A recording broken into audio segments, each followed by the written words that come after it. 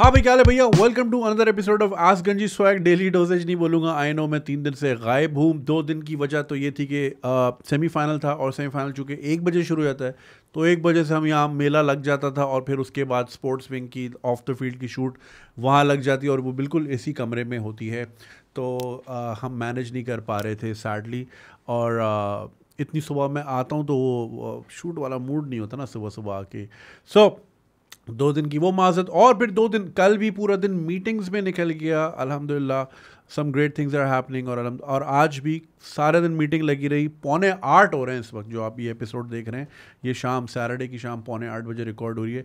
ठीक है कल फाइनल है खल्ली वली, लेकिन इसके अलग फैंस हैं and I have been missing in action. आज जो हमने मीटिंग्स की मैं थोड़ा सा दे दूँ फिर उसके बाद मैं सवाल पे चलता हूँ। जैसे कि कल मैंने स्टोरी में शेयर किया था कि देखिए क्रिकेट पे तो वैसे ही बहुत फोकस है। 99% क्रिकेट पे ही एडवर्टाइजिंग बजट सारी चीज़ें। हम देखते हैं कि दूसरे स्पोर्ट्स के जितने प्लेयर्स हैं वो बेचारे ट्विटर पे फेसबुक पे ग्रुप्स में जो है रिक्वेस्ट कर रहे होते हैं, कोई हमें थाईलैंड का टिकट अरेंज करा दो, कोई मलेशिया का करा दो, कॉमनवेल्थ खेलने जाना है, कोई ये करा दो, एशियन गेम्स हैं। कोई फोकस नहीं है फेडरेशन वाले खल्ली वली। बहुत से ऐसे गेम्स हैं जिनकी फेडरेशन एग्जिस्ट ही नहीं करती। जैसे फॉर एग्जाम्पल एक गेम है यूरोप में खेला जाता है, मैं गेम का नाम नहीं लूँगा, और मैंने उनको रीच आउट किया कि जी आपके प्लेयर्स मैं यहाँ तैयार करूँगा और ताकि गेम फ्लरिश हो। तो वो मुझे राइट्स दे देंगे, फिर मैं उनसे बजट लूँगा, बच्चे मैं तैयार कर लूँगा, फिर बच्चों को मैं वो बजट आगे नहीं करूँगा, वो मैं जेब में रखूँगा और उनको बोलूँगा जाओ बेटा खुद ही अपने टिकट अरेंज करो। और ऐसा बहुत सारे गेम्स में हो रहा है। बैडमिंटन की एक बहुत अच्छी प्लेयर हैं जो ओलंपिक में काफ़ी अच्छी रैंकिंग भी रही। वो अक्सर उनको मैं देखता था ट्विटर पे जब मैं एक्टिव था, अब तो खैर मैं नहीं हूँ। आए दिन उनको वो टिकट्स की रिक्वेस्ट, कभी कोरिया का टिकट करा दे, कोई मलेशिया का करा दे। प्लेयर का ये काम नहीं है। प्लेयर का काम है अपनी गेम पे फोकस करना, एक्सरसाइज करना, जिम करना, खाने खाना, व्हाटएवर, फोकस करना अपने गेम में। वो बेचारा लगा हुआ कोई मेरी मार्केटिंग कर दे, कोई मुझे न्यूज़ पे बुला ले, कोई मेरा प्रोजेक्शन कर ले, तो इट्स वेरी सैड। और so that was one of the Athos behind starting a sports channel, ताकि हम एक ऐसी एंटिटी क्रिएट करें ताकि उससे हम जो भी कमाएं वो हम इन प्लेयर्स पे लगाएं। देखिए प्रॉफिटेबिलिटी खल्ली वल्ली यार अल्लाह का शुक्र है चीज़ें हो जाती हैं। हर वक्त पैसा नहीं कमाना होता यार, कुछ थोड़ा देना भी होता है। तो स्पोर्ट्स विंग हमने स्टार्ट किया, आपने देखा अच्छा चल रहा है, सारी चीज़ें उसमें हो रही हैं। वीर still looking for sponsorships. But आज मेरी मीटिंग थी, एक साहब हैं जमील चांडियो जो कि कॉम्बैट स्पोर्ट्स में जैसे MMA हो गया, ग्रैपलिंग हो गया, रेसलिंग हो गया, मुए थाई हो गया, इसमें वो स्पेशलाइज करते हैं, ब्लैक बेल्ट बल्कि ग्रीन बेल्ट हैं, और 86 से वो खेल रहे हैं कॉम्बैट स्पोर्ट्स। तो अब उनके क्लब्स हैं और उनके क्लब्स में बहुत सारे बच्चे हैं जिन पे वो बहुत मेहनत करते हैं, जेब से ख़र्चा लगाते हैं। उनकी ज़ाहिर डाइट का काम, डाइट पे ख़र्चा होता है, उनकी मार्केटिंग, प्रोजेक्शन, उनको ट्रैवल कराना। इतने अच्छे अच्छे प्लेयर्स हैं उनके साथ। तो आज हमने उनको बुलाया था एंड आई ऑफर्ड हिम कि मैं 2 लड़कियां MMA की, कॉम्बैट स्पोर्ट्स की, और 2 लड़के, इनको स्पोर्ट्स विंग के बैनर के अंडर हम लेंगे and we will make sure कि उनको ये मसला ना हो कि ग्लव कहाँ से लेने, शॉर्ट्स कहाँ से लेने हैं, होटल कहाँ पे स्टे होगा, वीज़ा लगेगा नहीं लगेगा, हमारे न्यूज़ आ रही है नहीं आ रही, वो सब हम करके देंगे। And this is us paying back and this is me projecting other sports, uplifting other sports and other sports personal, ताकि भाई दूसरों को भी फोकस देना। क्या सारे कॉम क्रिकेट में बढ़ गई है, कोई सोचता ही नहीं है फुटबॉल का, कोई सोचता ही नहीं है MMA का, कोई सोचता ही नहीं है टेनिस, स्क्वॉश, स्नूकर, चेस, इतनी चीज़ों में हम चैम्पियन थे। So we are doing wonderful stuff in that regard. सो हमारी बहुत अच्छी मीटिंग हुई, तो इंशाल्लाह very soon will be signing officially for combat players. और इसी तरह दूसरे गेम्स में भी हम इसी तरह आहिस्ता आहिस्ता जाएंगे ताकि यार इन बच्चों को कुछ तो मिले। देखो यार मैंने सिर्फ शाउट आउट ही लगाना है। अच्छा मैं कुछ जेब से नहीं दूंगा, बड़ा आसान है, using my influence and my face. अब एक बच्चे को जैसे एक आया था सॉफ्ट टेनिस का, soft tennis by the way different होता है from the tennis that we सी। ये मुझे आज पता चला, आई dent no this game exist. यहाँ पे 5 बच्चे खेल रहे हैं कराची में और इंटरनेशनल लेवल पे खेलते हैं। उसको थाईलैंड का टिकट चाहिए था। नाउ मैं क्या करूँगा, मैं सीधा बोलूँगा जी फलाना ट्रैवल एजेंसी या किसी भी ब्रांड को कि यार ये ज़रा कर दो, इस बच्चे के साथ जो है एक टिकट कर दो और इनको होटल वोटल करा दो, और बाकी मैं आपको कर दूंगा मार्केटिंग की, जी ये यहाँ से टिकट वगैरह वगैरह। उसका भी काम हो जाएगा, इनका भी काम हो जाएगा। मुझे क्या करना पड़ा, सिर्फ एक स्टोरी बनानी है, राइट। तो एक स्टोरी बनाने में क्या ही जा रहा है, मेरा कुछ नहीं जा रहा ना। अगर एक बच्चा, उसकी टेंशन, अगर उसका मार्च में मैच है, अभी से लगा हुआ है, नवंबर से लगा हुआ है, टिकट कहीं से मिल जाए, यार ये देखो जुल्म है ना बेचारे बच्चों के साथ। और वो बच्चे की बड़ी सैड स्टोरी थी. हिज फादर वो इज़ ऑफ द आइडिया कि ओ ये खेल कूद बकवास काम है, मतलब वो नहीं करते सपोर्ट. हालांकि दे कैन अफोर्ड बट घर से नहीं है सपोर्ट, तो बेचारा. And he has speech impediment, वो बोल भी नहीं सकता सही से. तो मतलब मैंने कुछ भी नहीं करना, एक स्टोरी तो बनानी है. तो इसी तरह कॉम्बैट स्पोर्ट्स में भी और दूसरे स्पोर्ट्स में भी जो हम बच्चों को लेंगे, मैं अपना प्लेटफॉर्म रखूँगा ब्रांड्स के आगे कि भाई आपको जो मार्केटिंग करानी मैं कराऊँ, इस बच्चे का काम करो, इसका इक्विपमेंट मंगा के दो, इसका सियालकोट से चीज़ें मंगा के दो, फलानी चीज़ ये ला के दो, इसका मुझे जिम बना दो, यहाँ पे सफाई सुथराई करा दो, ज़रा मेटल गेयर वेयर लगा दो, वेट्स लगवा दो, एसी लगवा दो. कि इलेक्ट्रिक को बोलूँगा भाई थोड़ा इनका यूनिट कम कर दो, कमर्शियल की जगह इसको रेजिडेंशियल, ये वट जो हो सकता है यार. एक फ़ोन ही तो करना है, बात ही तो करनी है. यहाँ लोग बात नहीं करते. वो कहते हैं यार मेरी रोज़ी रोटी चलिए खल्ली वल्ली भाड़ में जाए. मैं ऐसे नहीं सोचता. सो I am heavily investing in these. और मुझे बस एक मेडल चाहिए. I need a fucking medal. Olympic का अगर मैं ब्रॉन्ज भी ले आया ना, डूड 1962 में आया था आखिरी बार मेडल, राइट. तो ये करना है गेम हमने. सो या ये चीज़ें चल रही हैं. बाकी इसकी अपडेट्स मैं आपको देता रहूँगा. चलते हैं आज के सवाल की तरफ. थोड़ा लेज़ी होता, लैपटॉप कौन लाया, अब फ़ोन पे आज मैं पढ़ लेता हूँ. सो ये ईमेल 2 पार्ट्स में है, एक पहले आई थी और एक आ जाइए. So it says, dear Junaid bhai, assalamu alaikum, hope you're doing well. First of all, I'm really sorry for the long email. I'm a huge fan, following you for the past 6 years, and you're doing great job. Keep up the good work. May Allah bless you. My name is ABC. I'm a 34-year-old cosmetic dermatologist and aesthetics practitioner living in a European country. Alhamdulillah, living the best life anybody would wish to live. I have a 4-year daughter living in a beautiful house, driving the best cars, running 2 successful businesses and a clinic. Got married to a Pakistani girl 6 years ago. She was born in Pakistan and moved here at a young age. By the way, इस email का title है Running After Success but Life Became Miserable. ठीक है, ताकि थोड़ा आपको context मिल जाए. She's the best of both Pakistani and Western. We got married after 2 years of dating. She was so much in love with me, and she still is, as I'm her first love, as per saying. Okay ठीक है, अगर वो कहती हैं तो, अगर आप मानते हैं तो ठीक है, कोई मसला नहीं है. On the other hand, I was a broken heart, nakam ashik turned hustler who didn't have no feelings, and his only purpose for life is to make shit loads of money so I can buy relationships and people. I was hunting and smashing everything in my way. Still, I was a little distracted or wasn't on the right path, and she navigated me through and made me what I am now. Anybody can disagree with me, but I have seen it myself and bought quite a few relations. I would never have them if I didn't have money. यानी कह रहे हैं मैंने पैसों से काफ़ी रिश्ते बनाए हैं. I found her very innocent, sweet, straightforward, loving, kind-hearted, good-looking, beautiful girl, an amazing chef, a perfect homemaker, and a great manager. She manages everything from home, groceries to businesses, finances. Like I said, I didn't have any feelings, so wasn't really in love. A thought just went across my mind that one day I'm gonna have to settle and marry, and she's the best I've met so far. And after seeing her love for me, I decided to marry her. So we just did the Islamic nikah in her family's presence and moved in together, although she's the beneficiary of my current will. But our marriage is still not registered anywhere, and on the record we're just girlfriend and boyfriend. I still don't know if I love her, but yeah, I'm used to her. I need her, but but our love is different. Love is what she has for me. She calls me the best husband in the world, as I never refuse anything she asks for, unless I really can't do it or think it shouldn't be done. And I'm her strength and soulmate and the most patient person she's ever known. Like, इतने perfect हैं भाई, तो मसला ही क्या है. अच्छा, ये जो कहते हैं ना, you're the best husband in the world, वो बंदा तब बोले इसके 10-12 हो और एक ही मिला है, वो वही बेस्ट. ये ऐसे कैसे तो होता है. तो वही हो गया ना, वो स्टोर्स में मिलते हैं बेस्ट मॉम एवर और 50 रखे हुए होते हैं.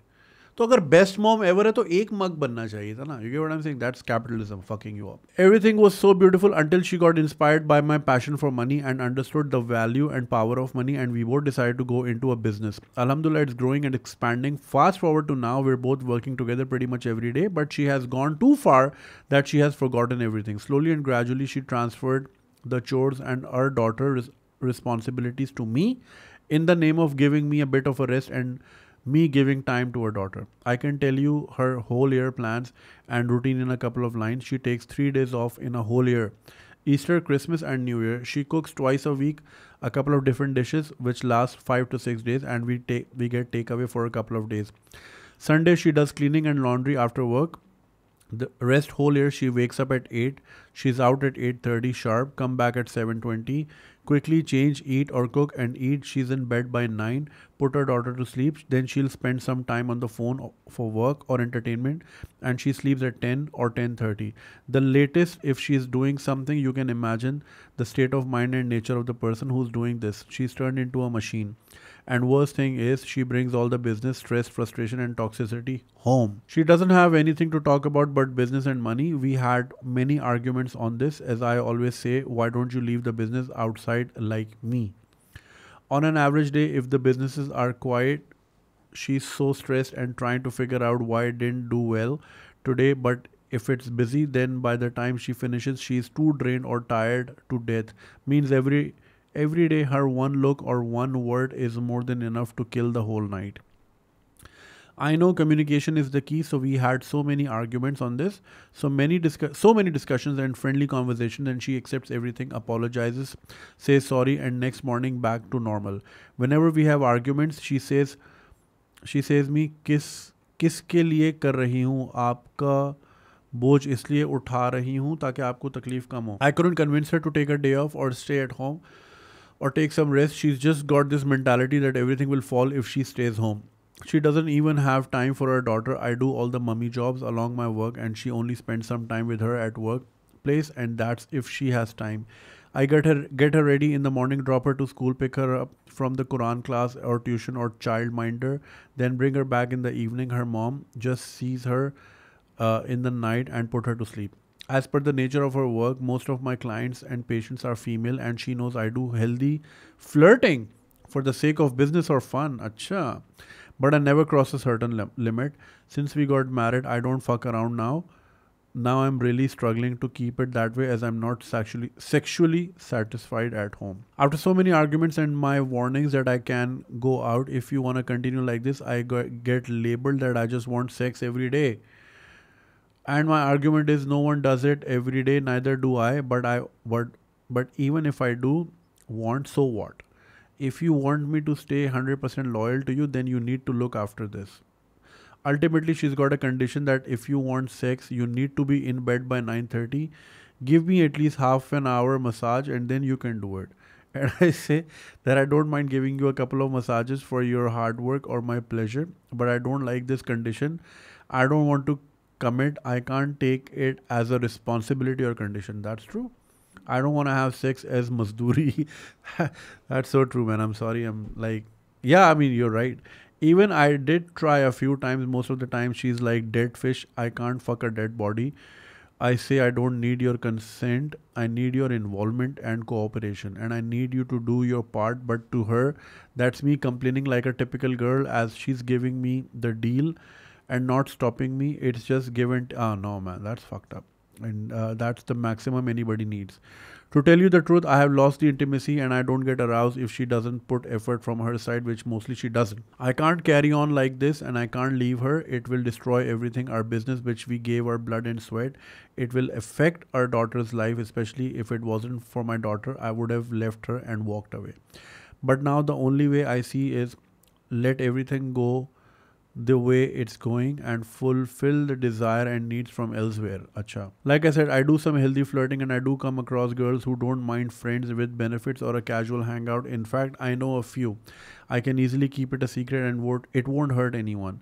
I'll be so grateful if you could spare some of your precious time and give your thoughts and guide me if possible. For the reference, I'm the sole owner, 100% shareholder of the businesses and all the assets, but I do accept that she's the backbone of the business. Hope to hear back. Thank you. And then he sent another one yesterday. Hi, thank you, Junaid. I know my email is already way too long, so not adding anything. I just realized that I wasn't clear enough at a few points, so just adding the clarification.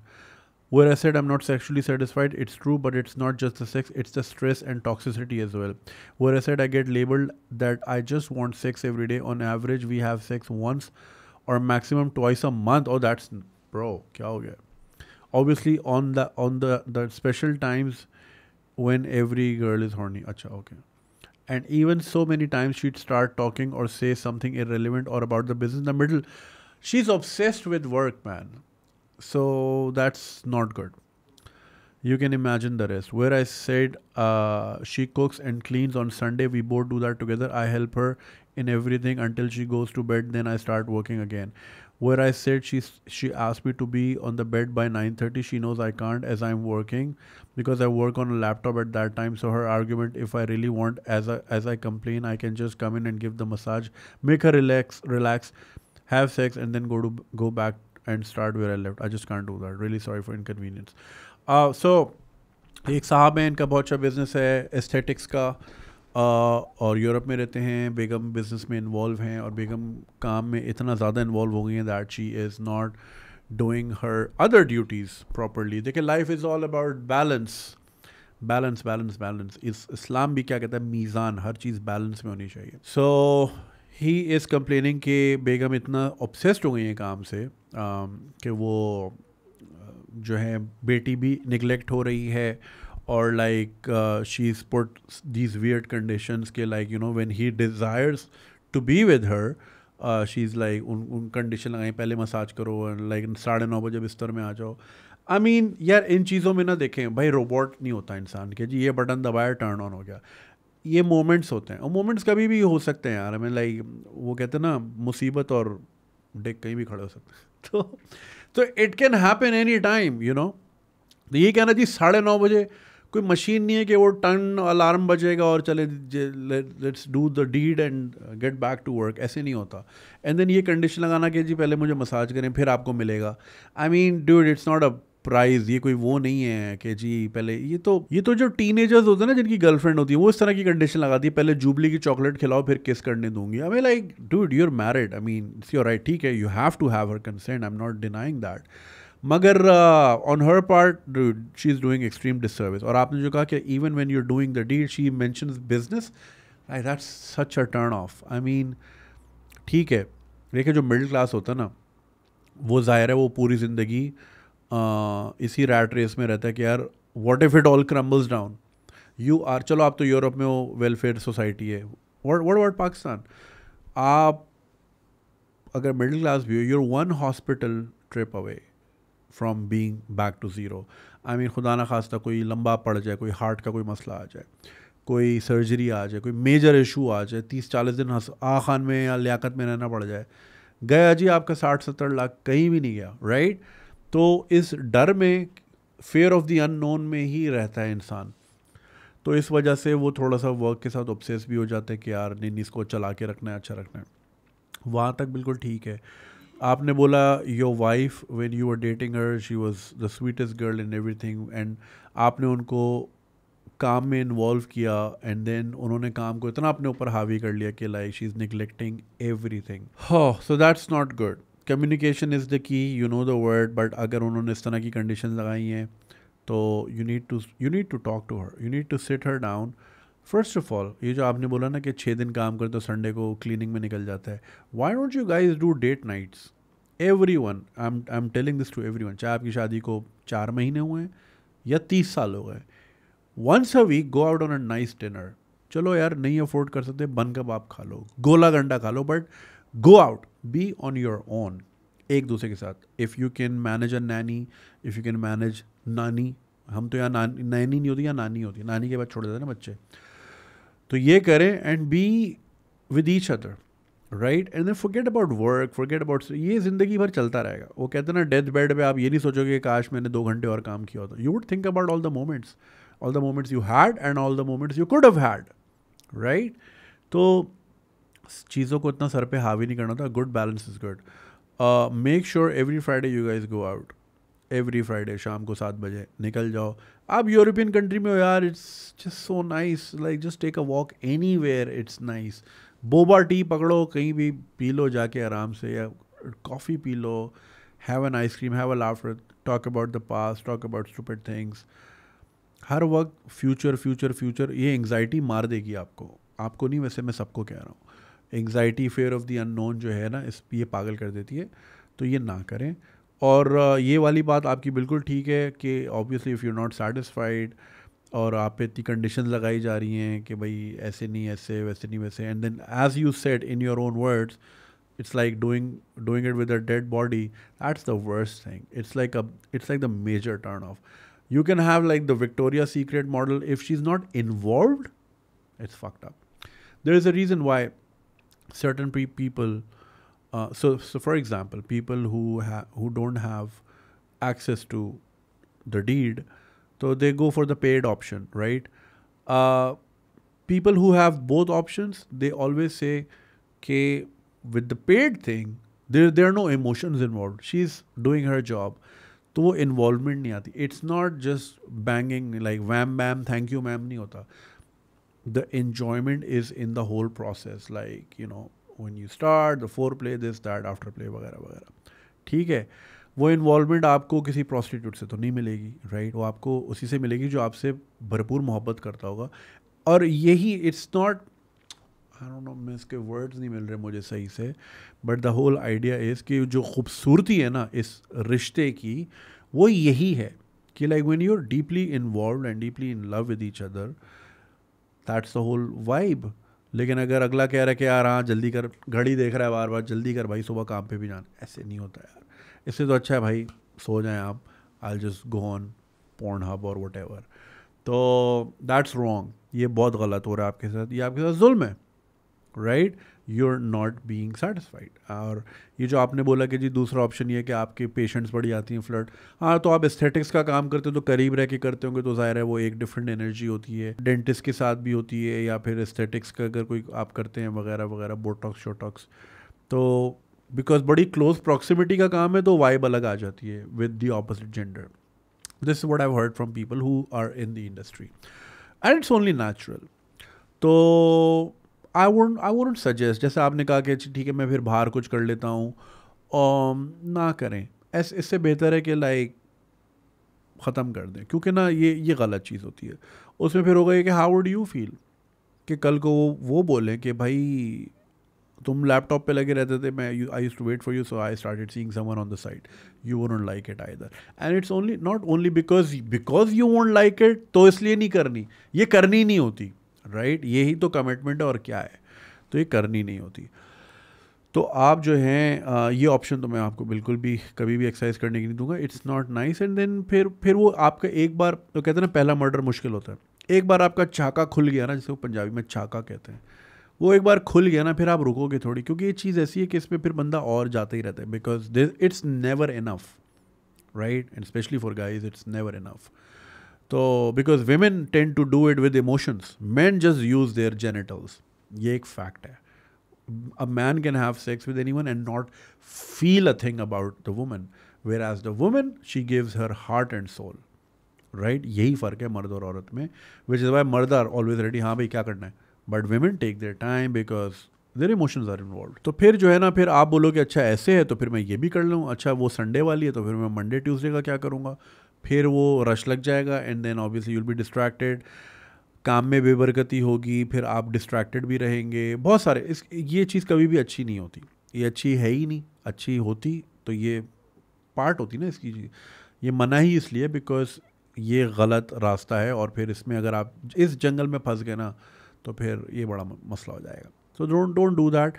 Talk to her. भाई बोले तो इतना obsession हो गया काम का कि like you are not looking after me और द चाइल्ड, तो फिर बताओ आप क्या करना है. और सोया आपने मुझे ये बात समझनी है कि आपने जो बोला ना कि हमारी शादी कहीं रजिस्टर्ड नहीं है और हम यहाँ एज अ बॉयफ्रेंड गर्लफ्रेंड रह रहे हैं. आई dent know why you said that. क्या आप ये चाह रहे हैं कि आप एक प्रॉपर शादी वहाँ कर लें? ठीक है, अगर आप ये करना चाहते हैं तो यूरोपियन लॉ में तो आप दो नहीं कर सकते, बट बिकॉज आप वहाँ रजिस्टर्ड, आपकी ये वाली शादी रजिस्टर्ड नहीं है, तो आप एक कर सकते हैं. बट वो फिर आप इनसे पूछें परमिशन लेके, जो कि तरीका है. अगर आपको लगता है कि आप यहाँ खुश नहीं हैं तो आप उनसे कम्युनिकेट करें, बोले भाई ये मुझे प्रॉब्लम्स आ रहे हैं और सोल्यूशंस यही हैं. या तो फिर ये कि फिर I have to let you go and then you go back to Pakistan, या फिर हम को पेरेंटिंग कर लेते हैं, या फिर तुम दूसरे मोहल्ले में रहो, 3 दिन तुम्हारे पास 3 दिन मेरे पास, और let me do this, we get a bigger house ऊपर वाले पोर्शन में. I don't know, I am just saying. ठीक है ना, अब ये आपके ऊपर है, आपकी क्या केमिस्ट्री है या वो क्या फील करती हैं. But what she did right now is उन्होंने काम को बहुत सर पे ले लिया है. अब I don't know what kind of background she is coming from, क्योंकि वही वाली बात है, जो लोग सर्वाइवल में रहे होते हैं ना सारी ज़िंदगी, सर्वाइवल मोड पे रहे होते हैं, तो फिर वो बड़े पैनिक ही रहते हैं कि यार मुझे कुछ करना है, कुछ हो ना जाए, कुछ हो ना जाए. तो what was her economic background, ये आपने मुझे नहीं लिख के बताया। तो अगर उनका चाइल्डहुड इस तरह के मामलात रहे हैं जहाँ पे स्कूल की फ़ीस देने में प्रॉब्लम रही है, या फिर ये कि होता है ना स्कूल से निकाल दिया, फ़ीस नहीं है, या घर में खाना है नहीं है, इकोनॉमिक कंस्ट्रेंट्स रही हों, तो वहाँ वो वाला बंदा ना बहुत पैनिक ही हो जाता है।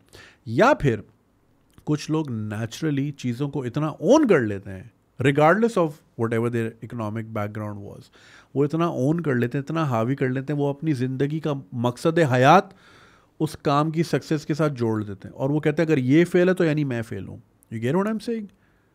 ये फेल है तो मैं फेल हूँ, तो मैं चूँकि मैं कभी फेल नहीं हो सकती तो इसने फेल नहीं होना। और ये कब फेल नहीं होगा? जब मैं 6 दिन इसमें लगी रहूँगी 12 घंटे, और फिर संडे को जी सिर्फ दो डिशें बनती हैं, 6 दिन पकता है और 6 दिन चलता है, और लॉन्ड्री शॉन्ड्री और बस। तो वो ऑब्सेशन जो है ना वो खा रहे हैं उनको। हर चीज़ में बैलेंस ज़रूरी है। Date nights are very important, you need to connect, ठीक है ना। और आपने उनको हेल्प करनी है टू डिसकनेक्ट फ्रॉम वर्क। बोलो it's okay, we need to घर की चीज़ घर पे। ये मेरे मरहूम अंकल भी कहते थे कि ज़िंदगी एक दायरा है, एक सर्कल है, और उसके अंदर आप 4 स्क्वायर बना दो। एक स्क्वायर आपका वर्क लाइफ है, एक स्क्वायर आपकी फैमिली है, एक स्क्वायर आपके दोस्त हैं, और एक स्क्वायर आपका passion and hobbies. All you need to do is make sure एक स्क्वायर दूसरे स्क्वायर से टच ना हो। फॉर एग्जाम्पल, घर में स्ट्रेस है तो वो घर वाले डब्बे में ही रहे, वो स्ट्रेस ऑफिस ना जाए। अगर ऑफिस जाएगा तो आपकी परफॉर्मेंस नीचे जाएगी, you might lose your job और लूज़ योर बिजनेस। ऑफिस की टॉक्सिसिटी, ऑफिस का स्ट्रेस है, कस्टमर्स का मसला है, क्लाइंट्स पे नहीं कर रहे, वेयर हाउसिंग में मसला है, व्हाटएवर, अगर उसको भाई ऑफिस के दरवाजे में छोड़ गए, अगर वो टेंशन वो पेन घर लाओगे, घर में शोर जैसे हमारे अब्बू करते हैं सारे, घर में आके चीखम चाक करना, वट बच्चे भी डर जाते हैं, बीवी बोलती है भाई इसमें हमारा क्या कसूर है, if your clients are not paying you, I mean we can always pray for that, but then please don't bring that shit home. घर का माहौल ख़राब होता है। सेम गोज़ फॉर दोस्ती यारी and same goes for your hobbies. तो ये चीज़ें आपने वहीं रखनी है, बॉक्स रखनी है। Make sure you don't bring that shit over here, ठीक है। Easier said then done. It's not like I said शुरू में, इंसान को स्विच ऑन बटन नहीं कि ये लो हॉर्नी हो गया, ये लो वर्क मोड पे आ गया, ये लो रेस्ट मोड, ऐसे नहीं होता। But it's a conscious effort, right? So make sure you don't bring that home, and this is something that you need to communicate to her.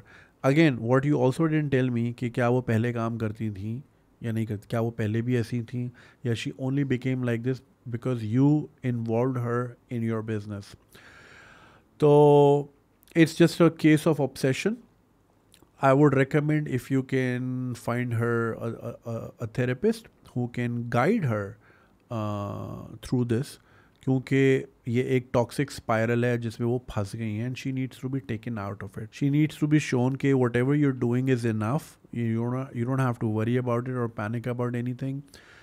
Things are sorted, और rest mode में जाएं, थोड़ा vacation time लें, sleep things off, and get more involved with family. What you need to do is do आपने ना tasks करनी है एक साथ.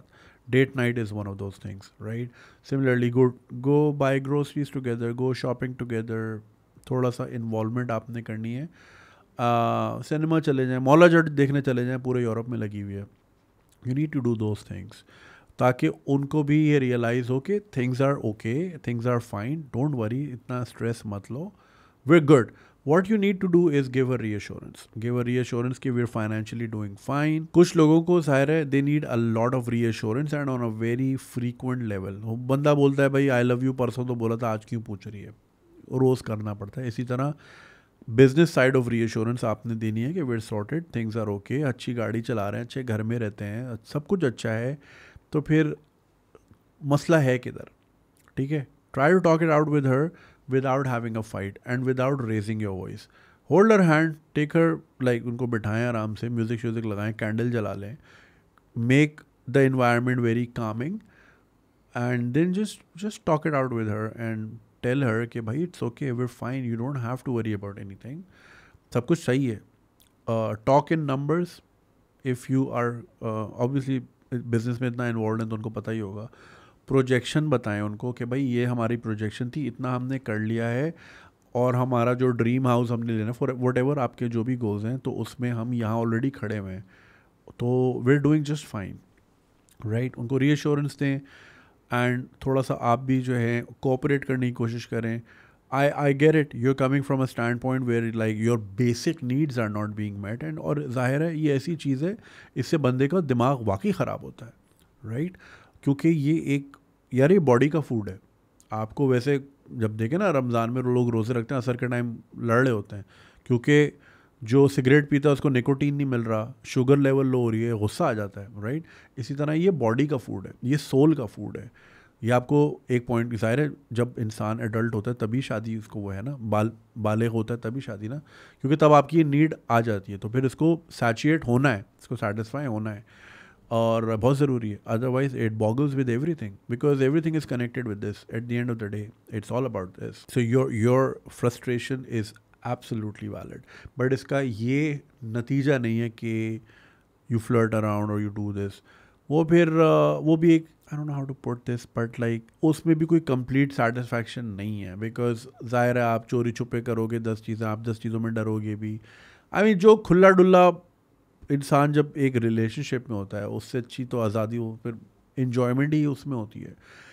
अब ये क्या जी कहीं मौका मिला गाड़ी कहीं कोने पे लगा दी, किसी होटल कर लिया ना, that's not the answer. Like talk to her, बोलो भाई ये मेरी नीड है और मैं इस नहज पे आ गया हूँ, अब बताएं क्या करना है. Should I marry someone else?